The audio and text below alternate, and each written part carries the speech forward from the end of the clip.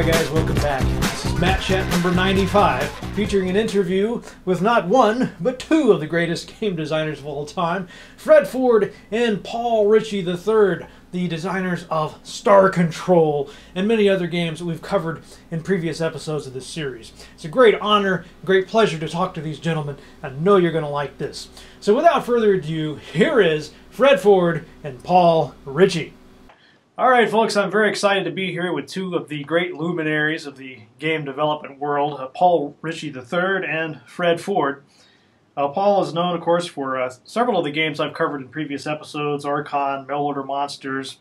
He also did World Tour Golf, and both of them are responsible for Star Control 1 and 2, and Horde, Pandemonium, Unholy War, 102 Dalmatians, and much, much more. So really great to have you guys on. I thought I would start us off just by having you talk a little bit about this top secret project that you've got going on now. It's really fascinating. So what can you tell me about that?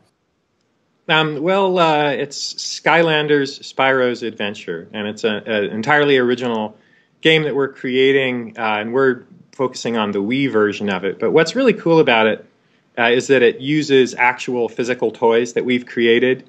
And so as you are playing the game, if you want to be a giant freaky robot, you just grab your giant freaky robot toy and you stick it there on this portal, and instantly and kind of magically you become that creature. And so we've got a whole bunch of different toys. The game comes with 3, including Spyro. And then as you go through the game, like any traditional good role-playing game, you get stronger and you get more powers. And all of that is recorded in your toy automatically. And you can take the same toy and play in a variety of different either versions of this game or hopefully upcoming games, and your character just sort of gets stronger and more detailed and more customized as you move it around from game experience to game experience. And let's face it, who doesn't want to be a giant freaky robot? We are toys for Bob, after all. Speaking of toys, I wanted, we talked a little bit about this last night, but what is the relationship you think between toys and games, and how closely related are the two? Well, I'll start. I'll say that they sort of play to the same part of your brain or soul or whatever, which is that fun, imaginative play experience. Toys, because they've been sort of isolated from the game experience, really live in the imaginative realm, and they're very tactile. You hold them in your hand, or if you're like me, you bite them and swallow them and have to go to the hospital. And so to me, they're very important, and they reflect an experience that I had more as a kid, and then when my kids were growing up, I got to relive biting the heads off toys and going to the hospital. But now what we're trying to do is combine the more dramatic audio-visual experience and the deeper experience of a game with this sense of a super toy, something that not only comes to life, but it remembers you and your experiences together in its name to kind of combine the two. We're sort of known for hybridizing, whether it's strategy and action or skateboarding and crazy downhill racing. And this is sort of a continued living on that hybrid edge now with the toy experience. So we're trying to ruin 2 industries now. Dominate. No, dominate, excuse me. I think we will totally dominate the toy industry. Once kids see that you can buy this little toy for a price that's pretty comparable to any other cool little toy that size, and they see that somewhere there's a game and they can see it appear and give it a name, they're never going to want to have a kind of a dumb toy again, I think. So Hasbro and Mattel, they'll just be furious with us. Now, does this have any similarities to the Webkinz toys? In the sense that they're, you can register them in an online experience. Yeah, but we're going way past that. And I don't want to necessarily get too much into this because I know people probably want to hear more about the old games. But the key is that whereas there's this sort of really purely theoretical connection between the toy and then the in-game experience in those other titles where you sort of type in this magic code, and then you have this entirely separate electronic experience. Ours is constantly referencing back to the toy and, putting memories there or getting them out, or you're allowed to switch, for either personal preference, say, enough giant freaky robot, now you want to be screaming slime dragon. You can switch anytime you want. And so we're trying to say, either for strategic reasons or just because you want to be the slimy dragon, or you just bought it and you want to see what it looks like. That's one of the big differences, is this direct, immediate connection. You know, I'm hearing how much fun the toys sound like. They're a lot of fun. The game sound like it's going to be a lot of fun. You're probably the guy to ask this, Paul. I've noticed you've you mentioned the importance of fun many times. So, what is fun, and how do you make something fun? If you ask $1 million question, I'll ask you. If you ask me and Fred, you'll get very different answers. I think Fred's got a darker sense of fun, but it's an interesting question. I've been asked before, and I try to give a different answer each time. So one way of looking at it is going through your life and all of the times that you're sitting around going, this is not fun, this is not fun. You just check that off, and you create this sort of complex Venn diagram, and anything that isn't horrible could be considered fun. But really, I think it has to be surprising on one level. I mean, there are enjoyable activities, but that isn't really fun. There's some surprise or new information or freshness to the experience. The same thing is hard to be fun time and time again. And that's why getting two-player interaction, we're sort of like the two-headed transplant right here. If you have two players playing a game, then you always get the freshness of, what your friend said to you when you blew up his spaceship, or where you punched him this time, and stuff like that. So, Fred, you have the dark version of fun. That sounds interesting. Well, no, I would say if it were easy to define, but Paul and I would be rich, and we would probably have a better video connection here. But yeah, it's something that's elusive, and you just have to iterate over and over to make sure you're getting it right. So I guess it's sort of like pornography. You know it when you see it, or I guess you know it when you play it. But... no comment. All right. Well, let's talk a little bit about the tabletop days. I know that not sure about you, Fred, but I know that Paul apparently got interested in gaming from Dungeons and Dragons and sort of those old role-playing games. So I was wondering if you could tell me a little bit about those and how you got into just not just playing, but actually wanting to create your own tabletop games.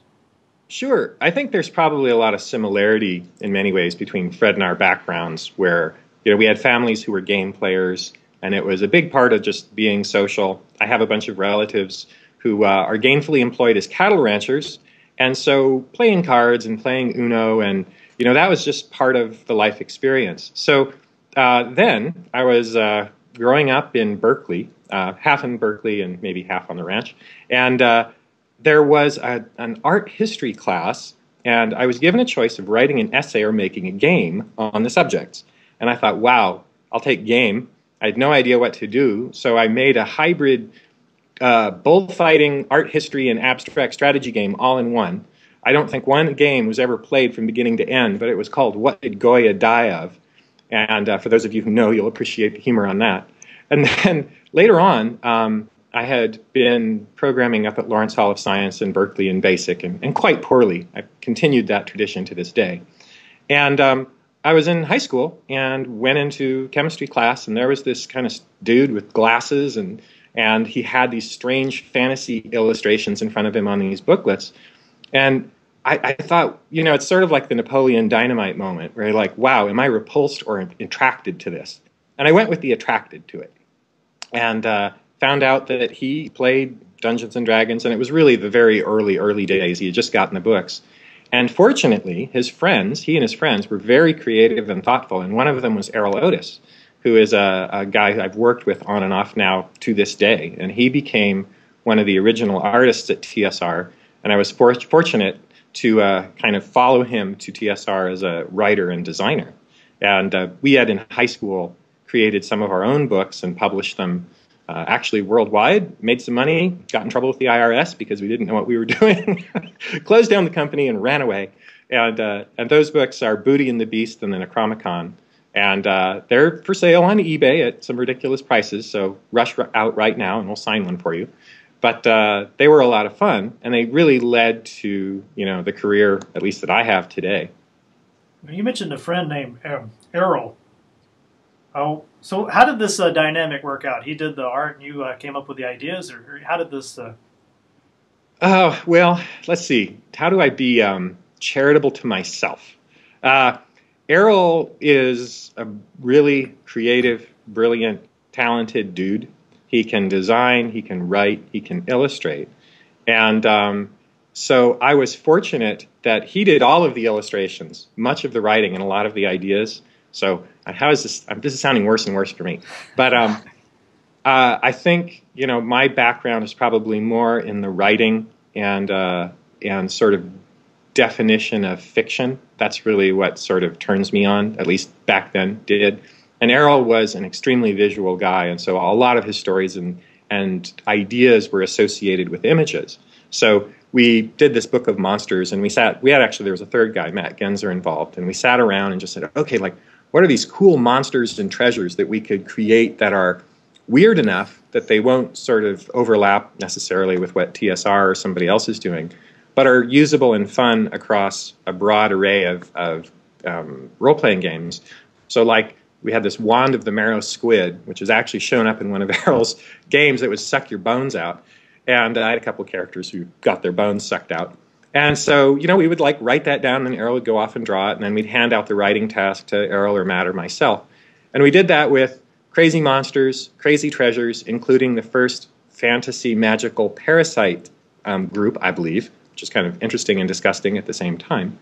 And then when we went off to TSR, there was so much art for Errol, he really focused on that. And he got there in the Deities and Demigods first edition era. And the first edition of, oh God, I think it was the DMG. I remember my first job was working on the alphabetizing some set of glyphs, which I thought was impossible because they didn't have names, and they gave me the job of alphabetizing these. But I did it. And thereafter, we worked together on the A series of modules and monster cards. We did some original monsters, as well as a Gamma World module that we did together. I have a very soft spot in my heart for Gamma World. I love that game. And I got to work editing on Gary Gygax's module, The Legion of Gold. And then also, Errol and I did the minigame that came with the Dungeon Master screen, which was all about being stuck in the Albuquerque airport. I noticed you didn't mention that you're the father of your very own race, a D&D race, the Thrykean. I'm pretty sure every serious D&D player has encountered them at some point, right? So, how did you come up with them? Well, that was the monster cards at TSR, and they, as they often did, they would motivate us with cash prizes. So it's like, hey guys, sit down with an artist and together come up with some new monsters. We'll put out these set of monster cards. And so, you know, Errol and I had created some termite characters in Booty and the Beasts. And then I said, well, like, mantises are the coolest insects in terms of fighting. So let's create some mantis warriors. And I love the weapon in one of the Star Trek episodes called the Klegot.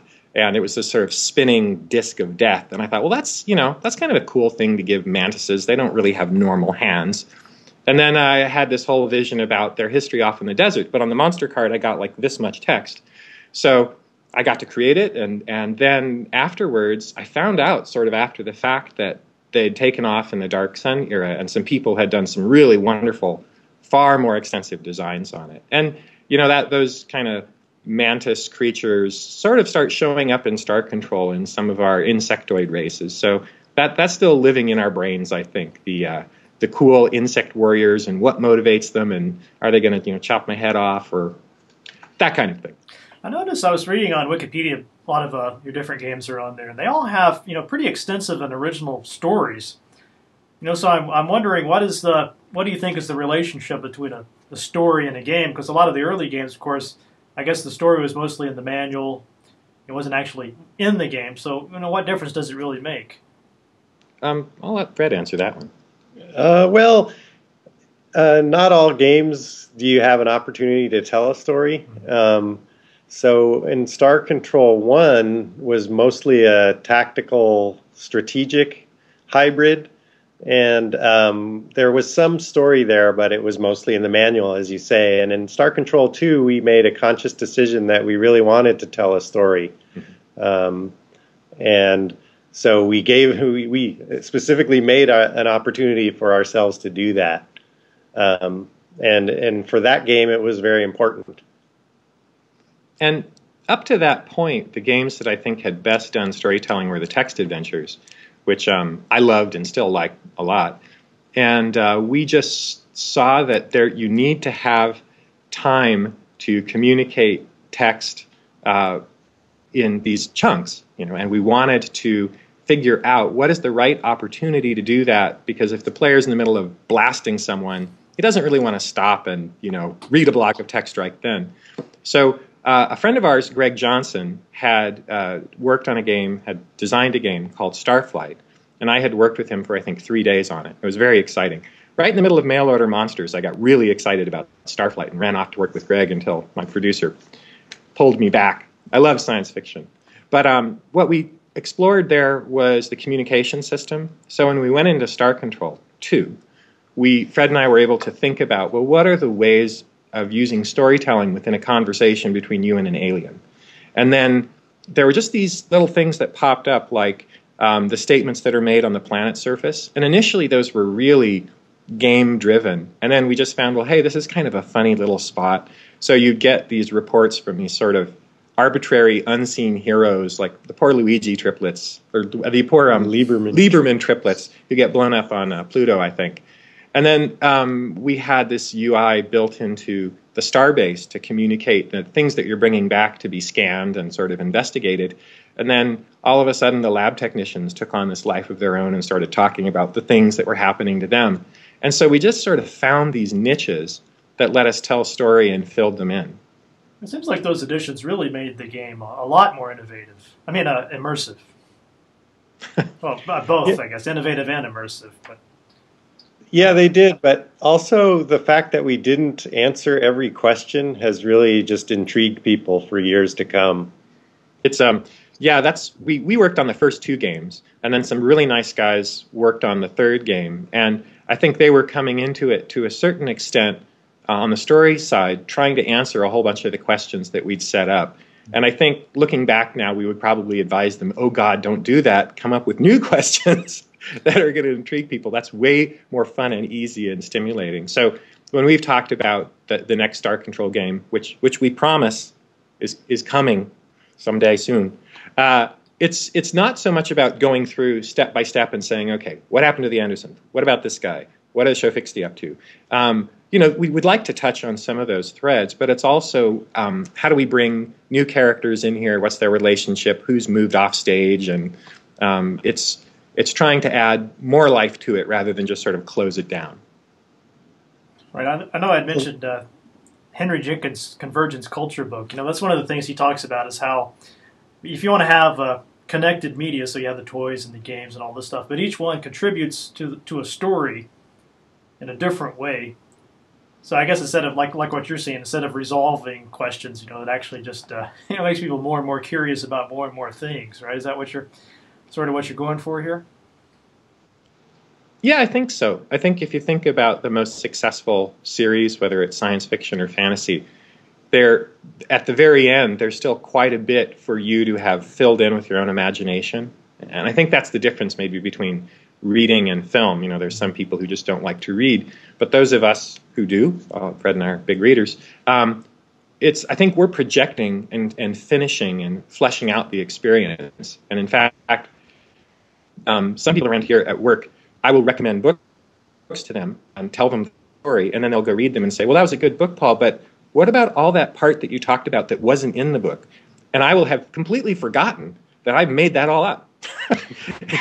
And so sometimes I've had to say, oh yeah, well, my imaginative state and my real world state aren't entirely distinct. So same thing with dreams. I'm always thinking that like bears are actually, I had a whole thing about polar bears were weasel related, not bear related. And isn't that a funny thing, because everybody thinks they're actual bears. And I went on with this for like years until someone finally called me on it. And I went, oh, I dreamt that. The polar weasel. Yep. Yes, it's fun that you mentioned giving book recommendations to designers, because one of the things I wanted to have you do was give us a reading list of science fiction novels and stories for aspiring game designers. And, what book would you put on that list? I bet some probably just pop right into your head right away, right? Well, we're big Jack Vance fans. Right. He's an old-time science fiction writer, but his work stands up remarkably well even today. Absolutely. In the late 40s and 50s, he was writing fiction, like I think on a merchant marine ship somewhere, that would become the basis of the Dungeons and Dragons magic system of memorizing spells and spells having these fancy names. And so he was very into setting up rules and, in fact, games in his fiction. And if you read it, you'll almost always find some component of structure which the characters manipulate to their own ends, often nefarious. His characters aren't always good guys. And so Jack Vance would be big for both of us.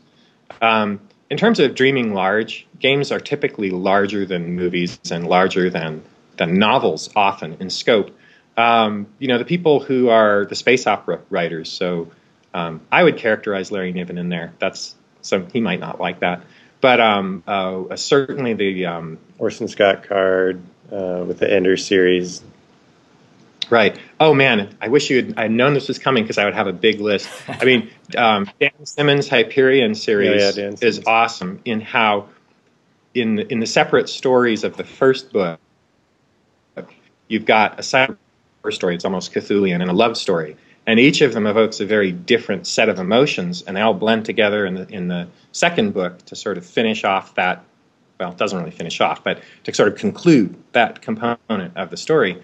And in a way, that's like a game where you've got all these different parts that are sort of unifying together in the remembered experience. When you think back, oh, that's what the game was like, you're sort of combining all of these separate pieces. You know what? If you have a website associated with this, Fred and I would really love to get back on that, because if you remember, I think it was the first manual, the manual for Star Control 1, where we did list a whole bunch of people who inspired us, and a lot of new writers have shown up on the scene since then, so it'd be fun to include those guys. Sure, it's a great list. Yeah, I pity the poor people who have not read any Orson Scott Card, especially Ender's Game. I mean, talk about it. That's an interesting book from a video game perspective. Oh, and he's a marvelously interesting dude. I think he started out, he wrote one of the first reviews of Archon, actually. Really? Now, a lot of people don't even realize that he wrote all those game reviews, but he was doing that for many years, right? Yeah. Yeah, and then he wrote a lot of the insult work with Ron Gilbert for Monkey Island 1. And he was working at Lucas on some other stuff, and he came over to a game night that Greg Johnson, the designer of Starflight, had organized. And Greg had this crazy board game he created called Feed the Baby of Love, Mini Beans, or Perish Forever in the Flames of Doom, I think. Something along those lines. And Orson Scott Card desperately tried to figure out the rules and what was going on. And he ended up writing a story called Feed the Baby of Love, not really based on that evening, but sort of riffing off the idea of going over to a friend's house who's making games. And so that was really fun to get kind of integrated into his work that way. Yeah. It's funny how, so there's books all over my house. My wife's reads tons of classic fiction and historical fiction and Russian and French literature. And so our house is got neighborhoods. There's my fantasy collection, and then my wife keeps, all of her Virginia Woolf books very far away from them. But our house is just completely full of books. And that's all for this week's episode. I hope you guys enjoyed that. Should be back next week with more from this interview with Paul Reiche and Fred Ford. The best is yet to come, and I'm not even halfway through the footage yet, so stay tuned for that. I also want to thank everyone who has been so generously donating to the show. Been able to keep my drinking horn here filled with some rather choice brew. Matter of fact, after I'm done here today, I will be enjoying this Hop Hinge IPA, an experimental brew from the Deschutes Brewery in Bend, Oregon. Something tells me it's going to be rather excellent. Now, as I want to do, I thought I would leave you with a quotation, this time from Jack Vance, one of their favorite authors. And tell me if you don't think this quotation could apply equally well to a video game.